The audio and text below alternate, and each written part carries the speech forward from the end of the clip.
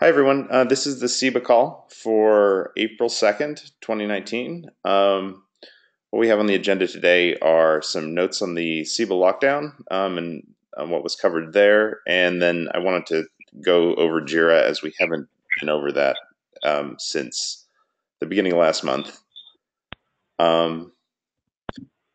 So to start, there was a lockdown with the Volta and SEBA teams in Huntsville. We had about 40 people. It was pretty well attended. It was a good mix of people, and we covered a lot of topics. If you look in the call agendas, there's a link to a directory that has a bunch of documents that were generated during that time. Some of these are Volta and SEBA related. Some are just Volta. Some are, I think, all of them are relevant to Volta. Some people stepped up to take on some things. David Bainbridge talked about standardization of message formats. Andy Rubin and I am going to look at filtering of some of the messages on the Kafka bus especially for the FCAPS work, and making sure that we have a solution that meets all the different service providers' needs. So how we turn these actually into sort of working groups, I think is up to those people who started that. So feel free to, if you're interested in these topics, to reach out to the people who are working on them. And other than that, there's a bunch of, it would behoove you to look over some of these documents if you weren't following the meeting when it was being broadcast last week. Right, and then Zach, we're going to continue to add. I think there are a couple of the presentations missing from this folder. Is this folder open, shareable with everybody? Yes, it is. It's a subdirectory of the SEBA generalized folder that everyone should have access to. If you don't have access to this directory, let me know, and I can give you access to it. Okay, then maybe on the Volta side, I'll share this link also. Great, thank you. Okay. Alrighty. Well, I'm gonna move from there. The next thing we had on the call agenda was reviewing items that we completed in JIRA since the March 5th meeting. We've only had one meeting since then because we had other things that were going on that caused the meetings to get canceled. So if we jump into JIRA, we completed since the 5th 38 items. To give an overview of where we're at, the next section of SEBA 2.0 currently has 14 items still in it, and the SEBA 2.0 release has about 80 items in it. So next for SEBA 2.0 should probably be done within this month, and then getting through these other items will be the next target. There's a document that I think Saurav shared at the last meeting we had of the overall SEBA 2.0 roadmap that may also see some updates since the lockdown. But as Saurav is out this week, we'll probably cover that either next week or the following week. So to go back to the things that were completed, I think the first item is SEBA 542, creating a TT workflow driver in NEM. Andy? Yeah, so we're starting to flesh out the Turk Telecom workflow in SEBA, and this piece was just kind of creating the scaffolding that we need to do that. So there's a module in NEM, which is the workflow driver that's listening for events and causing things to happen when it sees them. So this was just basically creating that basic module in NEM, and that'll be a platform that we'll use to as I said, flesh out the workflow. So another part of this was sort of helping break down some of the other assumptions that were made in the AT&T driver Did that, or has that been really called out yet? Not really. So I think we're still waiting for, as we find places where Turk Telecom workflow diverges from AT&T workflow, then I think we'll need to kind of go in and try to generalize things that we've done in kind of a one-off manner in the AT&T workflow driver. So I guess there was a little bit of that, a little bit of refactoring of some of the Tosca that we've been using to set things up. But yeah, I think we still have some work to do there. Okay, thanks, Andy. And the next item is yours too. It's 529, SEBA in a box, eliminate need to remove app armor. Oh yeah, so people who have tried to use SEBA in a box, one of the things that they've frequently tripped over is that AppArmor in the default configuration prevents you from doing things like running DH client inside the RG container. So even though I'm not an AppArmor expert, I tracked down like how to configure AppArmor so that it wouldn't throw that error, and so hopefully people will have an easier time setting up SEBA in a box. Okay, thanks, Andy. 281 is, I think, something related to um, uh, abstract OLT. Is Don Newton on?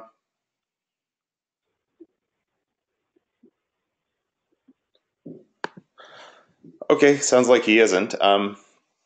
So there's I think I think this is just handling this use case, which looks like it was done or was done early on. So I probably was done even before the end of last set of, or before the fifth. The next item was SEBA 313. Hardik worked on this. Hardik, do you have comments on 313? Yeah, hi Zach. Yeah. So prior to this, this is basically for that RCOD subscriber service model. So the previous validations were only that we are checking the CTAG should be unique on an ONU device. What this Jira covers is to check the combination of STAG and CTAG should be unique across. So the new validation has been added. So whenever you configure a subscriber with an STAG CTAG, so now we validate if that is the subscriber with the same stack don't have the same CTAG also. So the combination is getting validated. Okay. And with this, I actually have also raised Jira 548. So currently, if the user is not actually configuring STAG and CTAG values while configuring the subscriber, so the generation logic is not optimized. So for that, I have raised a new work item, which currently Vignesh is working on, and that should be in a couple of days. Okay, I'm going to add that to the SEBA 2.0 release, even though it might get done before then. And and this is linked to that 313. So relates to, or is it 313? Okay. Alrighty, so that'll be up you. as we see it, as it gets done. Hey, Zach, one quick question. For the first one, the TT workflow, is the multi-TCON will affecting the whatever already been done? Because I think there's some further understanding between the TT and then Saurav, right? Or it's just the technology profile related? So the SEBA 542 that I talked about, I think is kind of outside the scope of what you're talking about. So there's a lot of work that needs to be done at different layers in order to fully realize the TT workflow. This is just the some kind of framework that I needed to put in XOS in order to accept events from the Kafka bus and generate events when things are happening. So it's just one small piece of the larger puzzle. Okay, good. Okay, thanks, Hardik. The next item was SEBA 527 XOS service tests. Yeah, so there has been a test service inside of XOS core that's been developed. The functionality for that is to test the XOS core synchronizer and framework. So previously there was a test gap here where we weren't really testing that, but rather just going through and testing that every model has every model API has been generated and those APIs work. So this fixes that test gap. And so we got this implemented. And it's running on every check-in for changes to the XOS core. So this was done. So this covers the in-service software upgrade of services and tests that the functionality we have for the actually performing the data migration works properly. Is that correct, or is this a different? No, there's a different test for that and a different job. The data migration stuff gets tested as a part of the XOS unit test. Okay. There's also a separate test that Scott has written for data migrations and service upgrades. This is just testing the synchronizer framework and making sure that the model policies are working as expected. Oh, okay, that makes sense. And 473, new job. Yeah, so we created a new job that builds the OpenOLT Debian package. This is so that every time there's a check-in to the OpenOLT driver, we go ahead and build it, package it, and then push it to one of our OLTs. Previously, we were just getting pre-built packages from Shad and testing those periodically or upgrading those periodically. But now we have an automated way to whenever there's a new check-in, we'll build it and push it to the OLT. And whenever we're advised to use the new version, then we're able to do that more easily. So this is going to help out with that. Okay, thanks, Kailash. The next few items are Mateo. Yeah. For five. So the first two create an API to operate on technology profile and resource managers.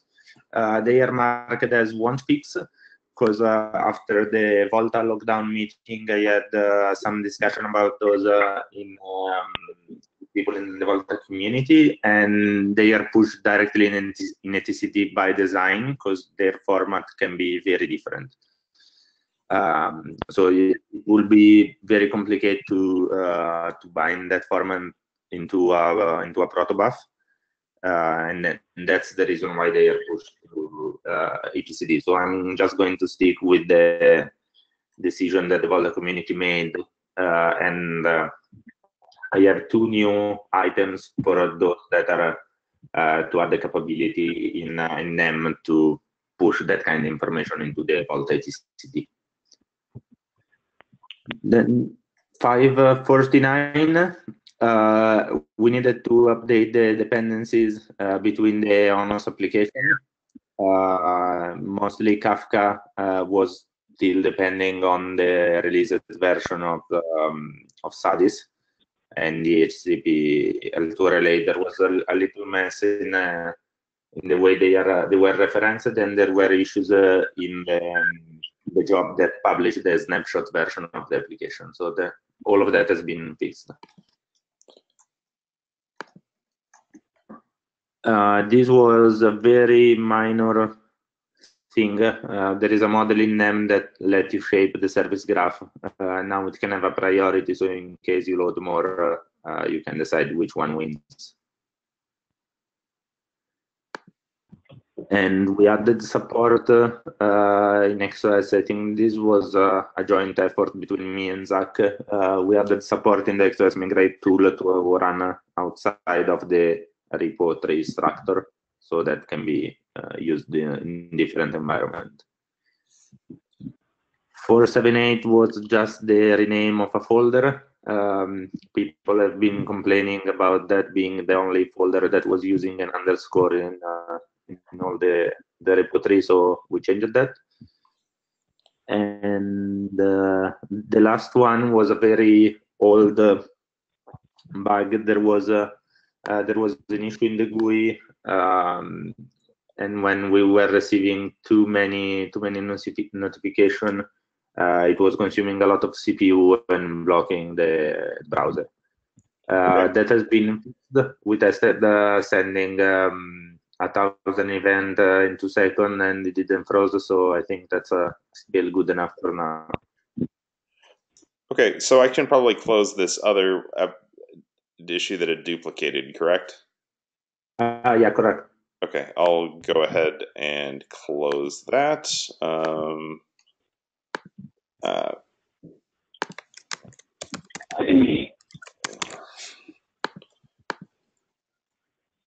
Alrighty.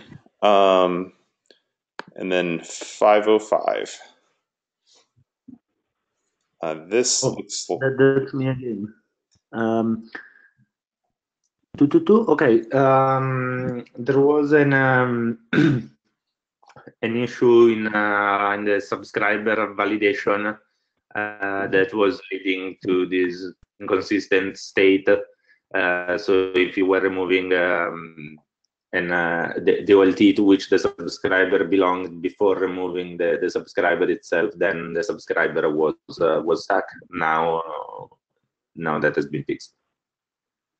Okay, so this was like a dependency thing that needed to be resolved in the right order.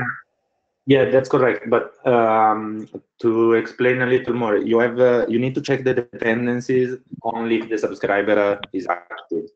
Okay. Because the dependency is on the ONU, and it's really a dependency only if the subscriber is active. If it's pre-provision, it doesn't really matter. But that check on the pre-provision was made only on the saved call and not on the delayed call. So. Okay. Thank you, Matteo. Sure. SEBA 146, this is something I created, but Matt worked on. Is authentication over the 4093 VLAN. I think this is very specific to the AT&T workflow. I'm assuming that other people are not, or that the Foundry isn't on, so I'll move on from here. SEBA 306, OLT app should be aware of OLTs after they are removed from status. I don't think Sarav's on, but Matteo, you reported this. Do you have any comments on it?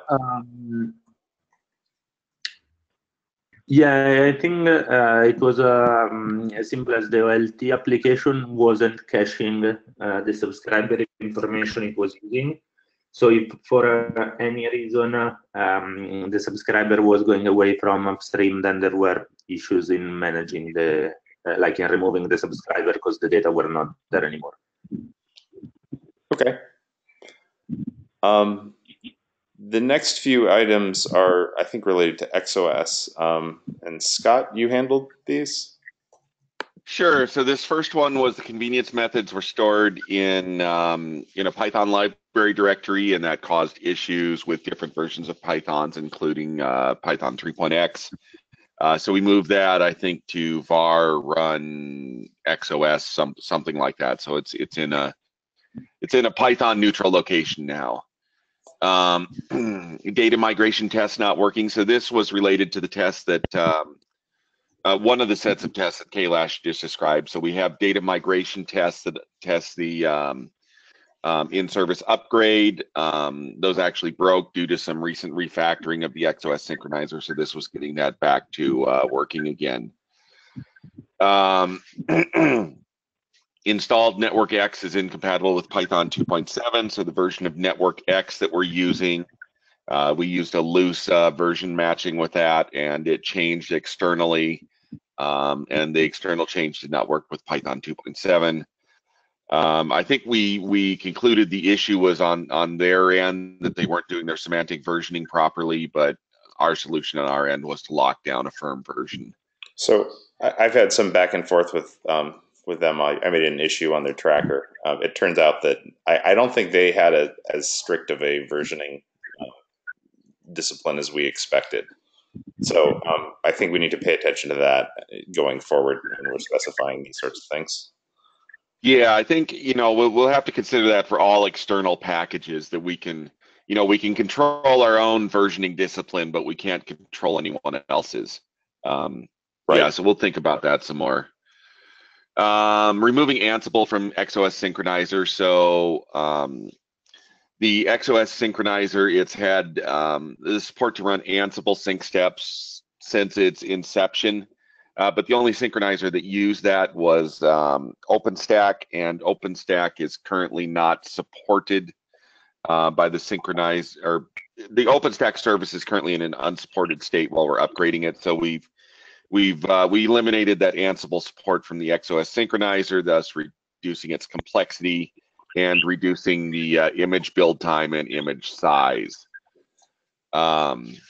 Next up is implement the test service. So this was the service that Kailash talked about. He did the robot version of it. I did the XOS portion of it, and this is a synchronizer that lives inside of the XOS repository, with the goal being that we can now test the XOS repository without requiring or depending on any SEBA services, so that the life cycle of XOS is not directly coupled to the life cycle of all of these external services, and they can evolve separately. So we implemented that service. It tests a variety of different fields. It tests some model policy stuff, and then Kailash's robot test will ensure that it all works in an end-to-end manner. And I think this is altogether, this cleaning up of testing has significantly sped up Jenkins validation of the XOS repo. Do I have one more? Yeah, the XOS Kafka library cannot be imported until after config has been initialized. I think the Kafka library, it initialized a logger in a global variable that required config to be loaded before Kafka, creating this dependency between module imports that was unfortunate. So we fixed that so that dependency isn't there. Okay, I've got more. Update Helm charts to use XOS 3.0.0. That was just a release thing. We released XOS 3.0. That was updating Helm charts. Do you know, I know Larry was working on it, but do you know if we have an XOS 3.0 release document? I am not aware of one, and I would think Larry would have, run it by me when he finalized it, and or tried to get my input to add more stuff to it. So I don't know if we have one, but I will ping Larry on that and see. Okay. I think the next few of these through like 422 are all related to that 3.0 release. Yeah, so removing the synchronizer framework, that was the 3.0 release. Dead code removal is just getting rid of junk. Additional validation on Xproto fields.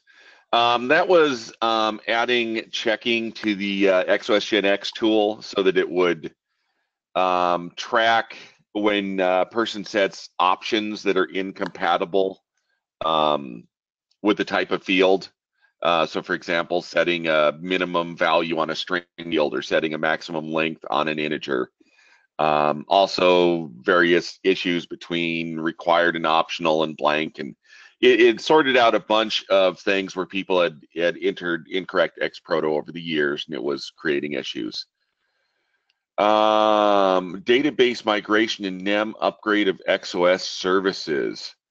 That must have been this is the epic that this is the whole epic. So yeah, this is where we crossed off the whole database migration service upgrade thing. So I think we probably talked about all of these tasks before the last meeting, and this was probably just closing out the epic. Boy, I've got a lot of these. Clean up core Xproto. This was a large cleanup of models that weren't interesting anymore in the core. A lot of them OpenStack related. So this sort of streamlined all of the modeling, cleaned it up, got rid of useless stuff. The 514 goes with 457. Relative paths. So there was something when you used a path in the XOS migrate tool that was based on dot dot, it would do the wrong thing. So this fixed that. Yeah, I think this is related to Mateo's earlier thing of the XOS, what was it, the parameters, XOS Yeah. service dir, making it so that so that the XOS migrate was not specific to a directory tree that we have. So, okay, Scott, thank you. So to move on, SEBA 272. I'm not sure how is Selva on? It's Selvam.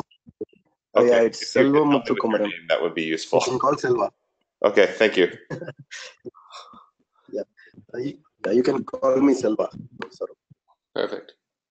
So this is basically a script added by us. It is added as part of the SEAB installation steps.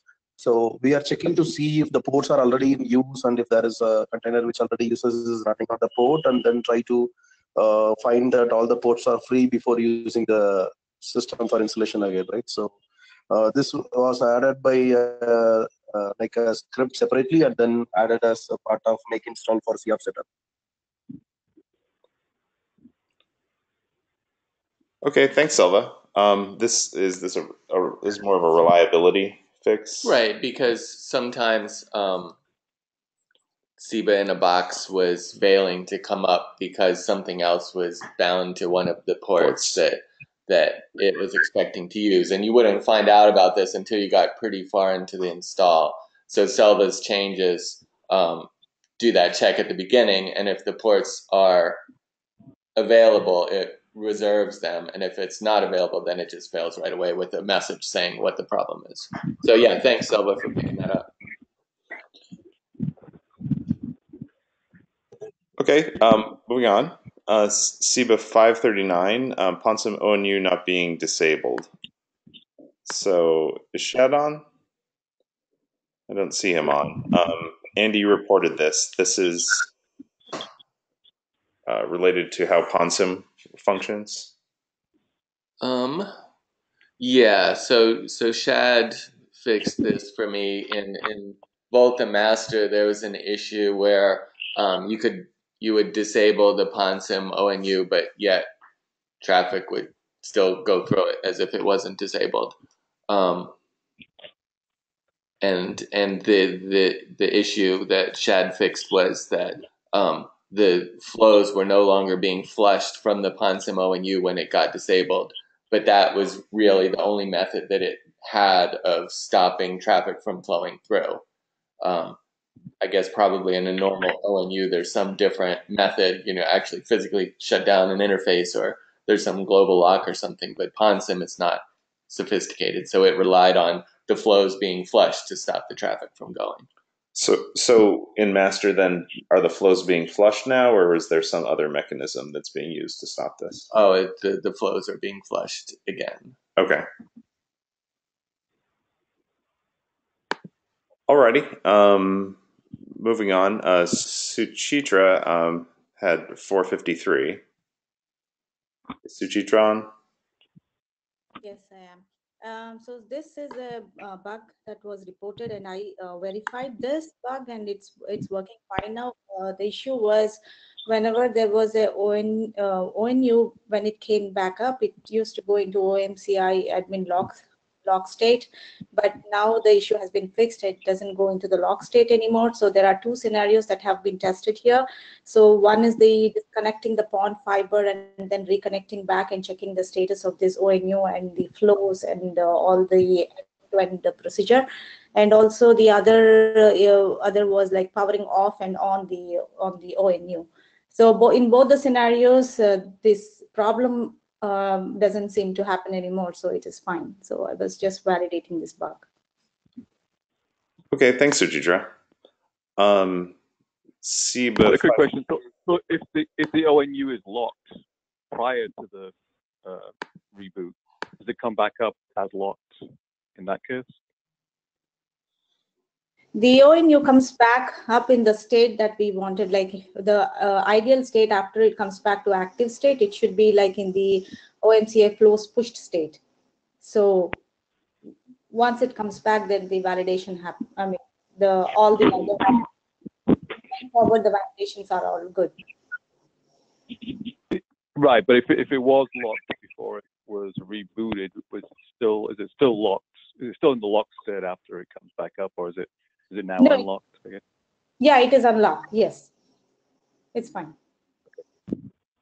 But don't we want to maintain the state that it was in before the reboot?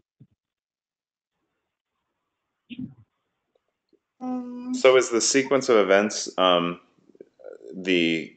the ONU gets locked, somebody powers it on and off, and it should stay locked? Is that what you're? Yeah. Right. But according to the bug, the fix what we verified was that earlier state was locked, but then when it comes back, I mean, the issue was that it always stayed in the lock state, even though it was like active, which happened. It was going to an invalid state.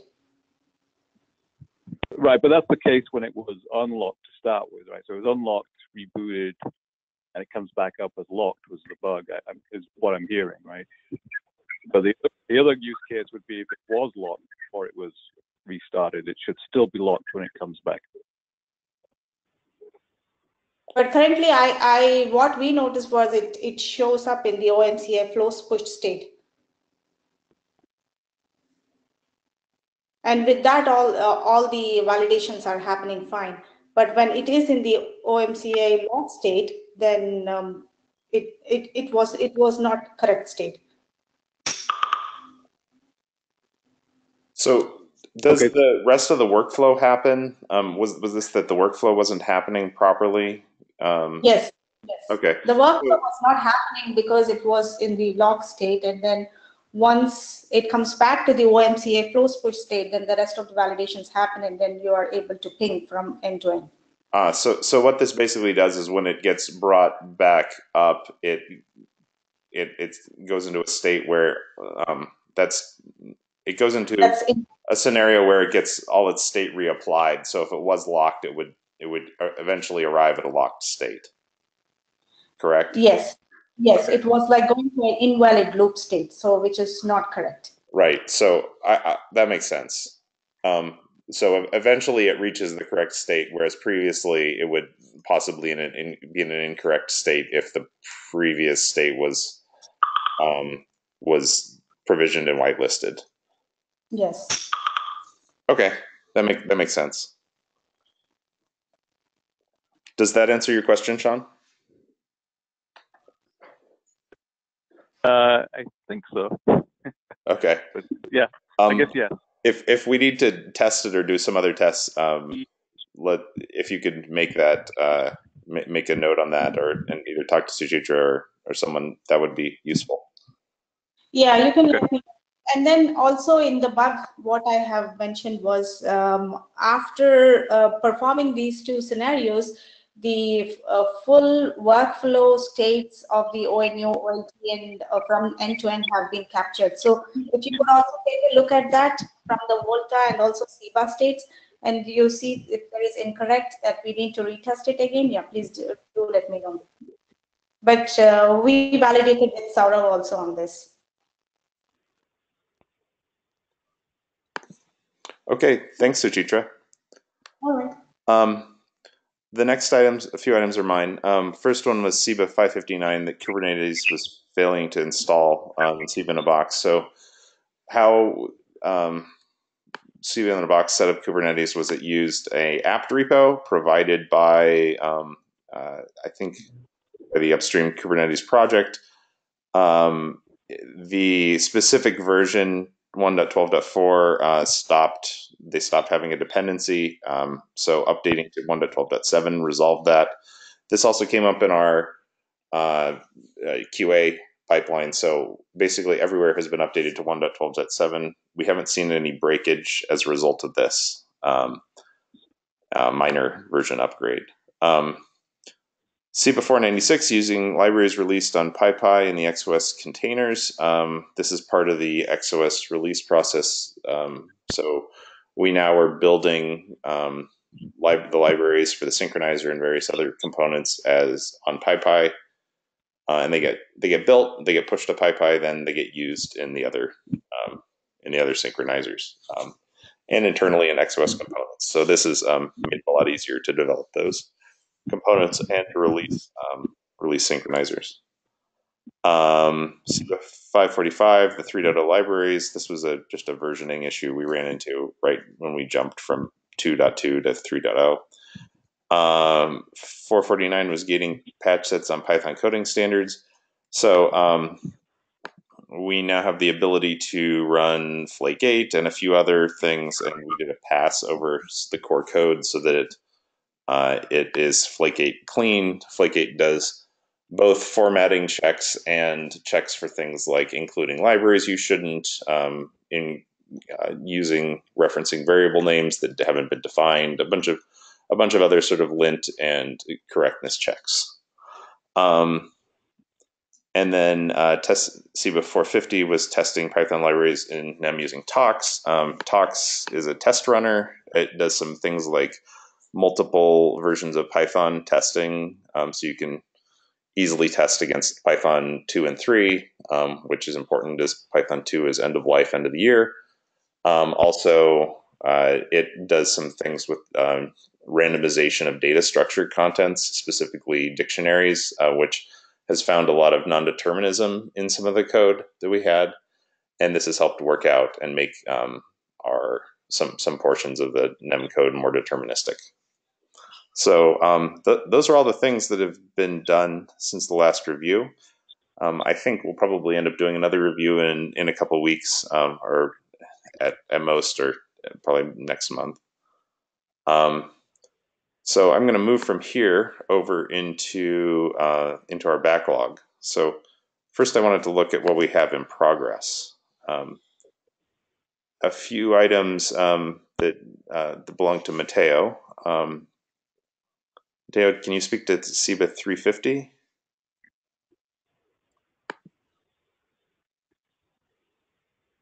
Do we still have Matteo?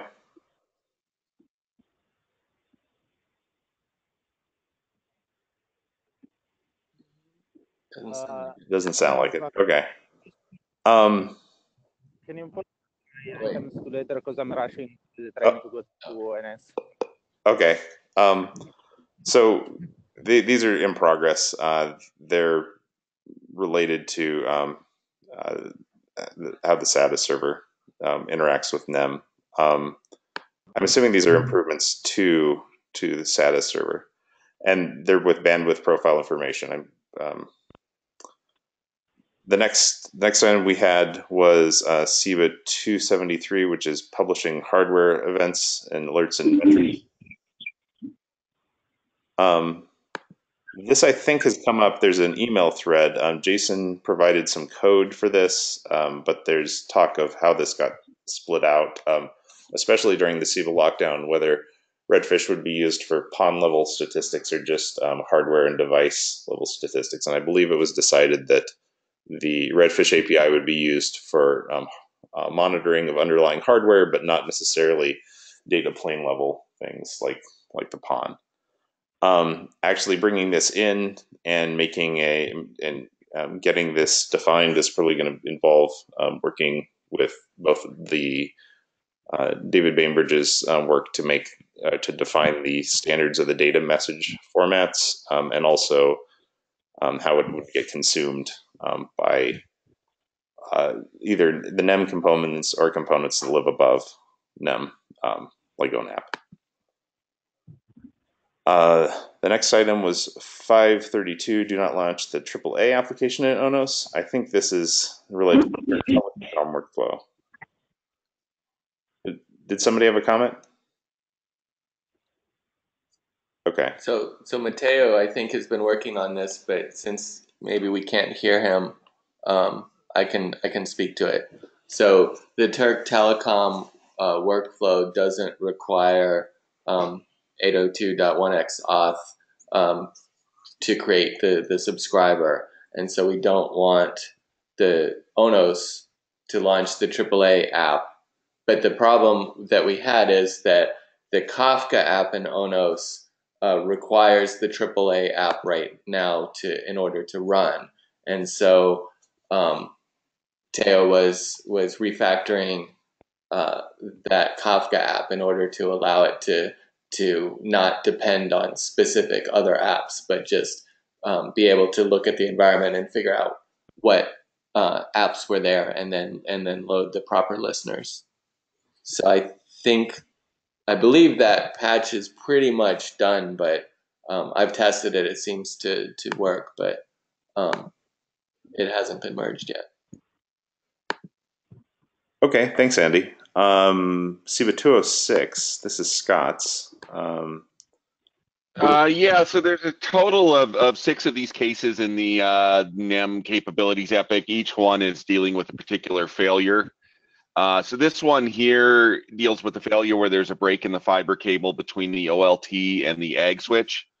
And it's basically about detecting that break, aggregating a bunch of information together, the number of, or the list of subscribers affected, the switch affected, the OLT affected, and then generating an alarm on that. So that is coming along. We have a couple patches in right now that do this. This is sort of a little bit of a proof of concept on this at this point, but I think it's working out favorably for us. We'll see. Maybe we can give a demo of that in a future meeting. Okay, thanks, Scott. So 528 is updating the functional test cases to reduce OLT deletes. I think Suchitra. Yeah, so this is an optimization of the existing automated test scenarios that we have currently running on Jenkins. So earlier what we used to have was for every scenario after we test, we used to clean up XOS objects. That led to too much overload of OLT reboots, and many times we were not able to get the OLT back or the ONU back into proper state. So that had been reduced by optimizing the test cases, and this could be almost closed because I completely tested this as well. Okay, thanks, Suchitra. And the last one was a Helm chart for the Turk Telecom workflow. So yeah, this has actually been completed. I just forgot to check it off. Okay. But what this was is, so I mentioned earlier the XOS module for that is going to be used to as we flesh out the Turk Telecom workflow, and this was charts for loading that module, a new workflow chart as well that contains some Tosca for configuring that module, and the process of creating that workflow chart required some refactoring of Tosca, as I briefly touched on earlier, because there was some things like, for instance, the AAA app getting loaded and configured. Previously, that had been done in kind of the global SEBA services chart that we expect all the workflows to load. But now we have a workflow that doesn't need that, and so I refactored things to pull that out and make it workflow specific rather than global for all workflows. Yeah, but that's done. I'll check off that item. Okay, thanks, Andy. We have a few items that haven't been completed. One is adding REST API support for Volta 2.0. I think Matteo is working on this. This is setting up Envoy to function against Volta 2.0. The next issue I think is Keita's. It's investigate issue with authentication when 64 ONUs are simulated by BBSIM. So I think this is a scale issue, or there's an error either in ONOS or in some other portion. So this is working out a bug related to that scale. Technology profiles in NEM. This is assigned to Hardik. Do you have any comments on how No, Zach. Actually, just an hour back only I picked this item. So probably I'll be going through the SEBA requirements, and in a day or two I'll check with. I need some guidance from Matteo and Sean how to go forward with this. Okay, thank you, Hardik. SEBA 550, AAA app, there's a null pointer exception with 32 or 64 unused. I think this is related to the SEBA 523. Yes, it is. So this is a bug that needs to be fixed. And I think 551 is the same case. There's some sort of a bug that needs to be fixed related to the to that scale testing. SEBA 556. This is actually also done. So the issue here was the Volta 1.x latest images on Docker Hub were being built. Their question? So these Docker Hub images had been being built using the auto build feature on Docker Hub, but this was taking a long time because there's a lot of dependencies between the Volta images, and so you needed to build them in a specific order. And because auto build is a free service, there's often a big delay between building one image and the next one. So I changed this to use a Jenkins job to build the Volta images and just push them to Docker Hub instead. So that's happening right now. So this is just the Volta core images, not the BBSim or other things, or the Volta Go. That's right. It's only for things in the Volta repository. So if it has a separate repository, then it's getting built by whatever the old other method was okay. that was building it. Okay, and SEBA 546. This is assigned to you, Andy. Yep. So this is an issue that David Bainbridge reported. So he's got his own kind of testing environment that he's trying to bring up with Volta and the Trellis fabric. And he noticed an issue that also applies to SEBA in a box, where DHCP replies coming from the server were not being trapped at the egg switch as expected. This is just for SEBA in a box. In a normal pod, it was working in an expected way that it trapped at the switch. So I'm looking into that right now, but I think I'm making good progress on that, and hopefully have this fixed maybe today or tomorrow. You're saying physical deployment, this is being trapped? Yeah, physical deployment traps at the egg switch. And so the short answer for why it's not happening in SEBA in a box is SEBA in a box is using an old version of Open vSwitch in Mininet that doesn't do Q and Q matching. But if you update that and configure it in the right way, then it works. That's right. You told me that. Sorry. So, well, for everybody else. Okay. Of these, it looks like only 550 and 551 are currently unassigned.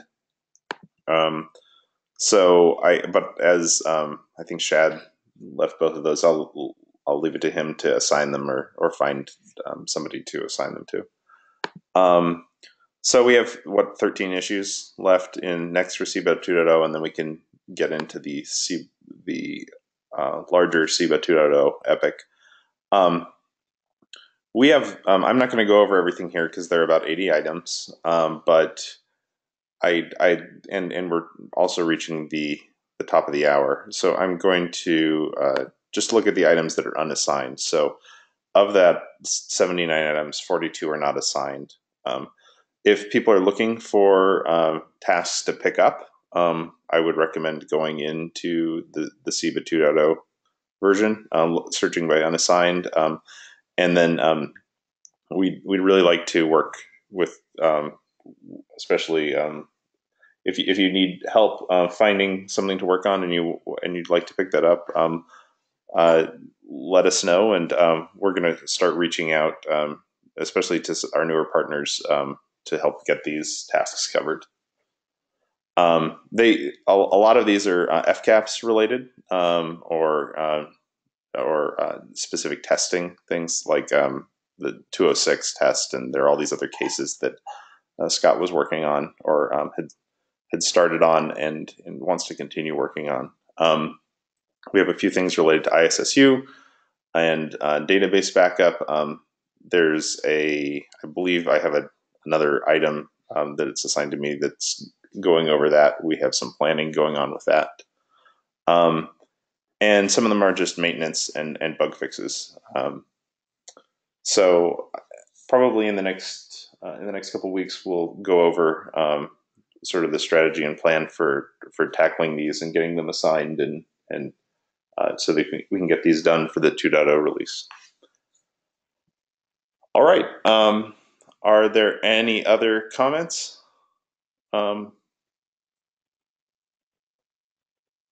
I'd also like to mention two other things. This discussion on structured logging and other stuff, I think I'm going to take that on, but that'll also go along with the other items that were discussed at the SEBA and Volta lockdown in Huntsville. But I think next week I talked to the Kachengo guys. They were working as a part of the Ukraino project to get an ARM port of the SEBA components, and they have a demonstration, and they wanted to discuss their sort of the process that they went into in getting all of the NEM, Volta, and ONOS components working as a part of that Ukraino work.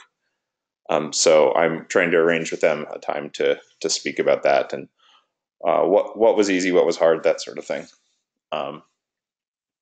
So hopefully that'll be next week or the week after. Alrighty. If there aren't any other comments, I'm going to stop the recording. Thank you all. Bye. Bye. Thanks. Bye. Thanks. Thanks. Thank you. Bye-bye.